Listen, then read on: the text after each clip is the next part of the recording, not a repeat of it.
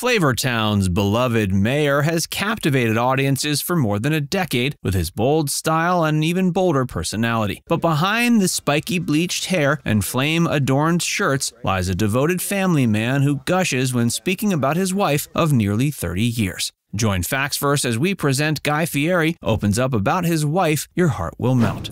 Humble beginnings. Guy Fieri's path to culinary fame had humble beginnings. His entrepreneurial spirit was sparked at 10 when he opened his own pretzel stand after being inspired by a tasty soft pretzel he tried on a family ski trip. With encouragement from his father, Fieri retrieved the pretzel supplier's contact info from the trash and soon set up shop selling pretzels with a homemade cart. He ran the pretzel stand on the weekends all the way through high school, using the profits to fund a transformative year abroad in France. According to Fieri, that year living and working in the kitchens of France was where his passion for food caught fire. He was in awe of the bustling bistros, the renowned chefs, and the appreciation for food as a craft. Fieri has said the experience made him realize his calling was to one day run his own restaurant. Wasting no time, he enrolled at the University of Nevada, Las Vegas's prestigious hospitality program after returning stateside. He soaked up all aspects of the restaurant business while working his way up with every job opportunity that came his way. The ambitious 20-something was ready for the ultimate challenge, opening his own restaurant. Alongside business partner Steve Gruber, Fieri launched Johnny Garlic's in 1996, an Italian joint in his adopted Santa Rosa, California hometown. The endeavor was a resounding success, capturing the hearts and taste buds of the local community. He expanded the concept to 2 more locations over the next several years. Little did he know he was in the infant stages still of building his culinary empire. Fate came calling in the form of an audition tape for the next Food Network star competition in 2006. Urged by his friends to try out, Fieri reluctantly sent in an audition on a whim. But the moment Food Network execs pressed play, they heard the sizzle of a star in the making. Though the idea of being a TV personality had never crossed his mind before, his friend's intuition proved correct. Winning the competition launched Guy's Big Bite on Food Network later that year, setting Fieri on a path towards becoming a celebrity.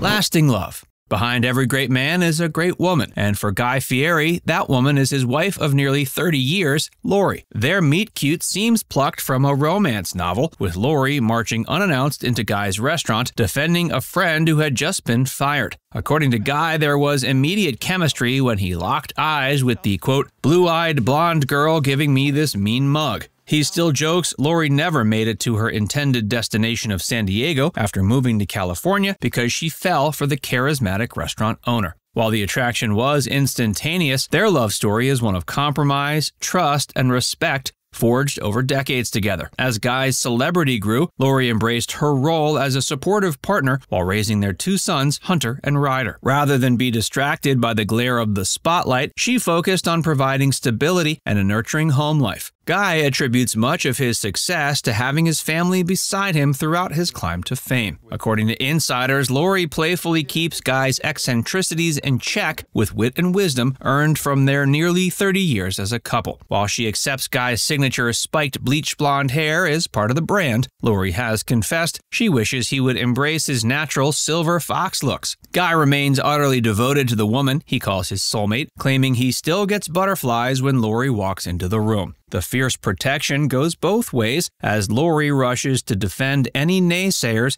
criticizing her husband's bombastic on-screen persona not matching his tender off-camera devotion as a family man. After weathering the storms of raising teenagers and building a media empire together, the couple have emerged stronger than ever. Date nights are sacrosanct where they giggle like love-struck teens over dinner away from their empty nest. While both are outspoken about the effort it takes to maintain a healthy marriage in the public eye, they brush off rumors of trouble as occupational hazards. Both Guy and Lori view the work they put into their partnership as setting an example for their sons' future relationships. Nearly 30 years later, the Fieris show no sign of slowing down.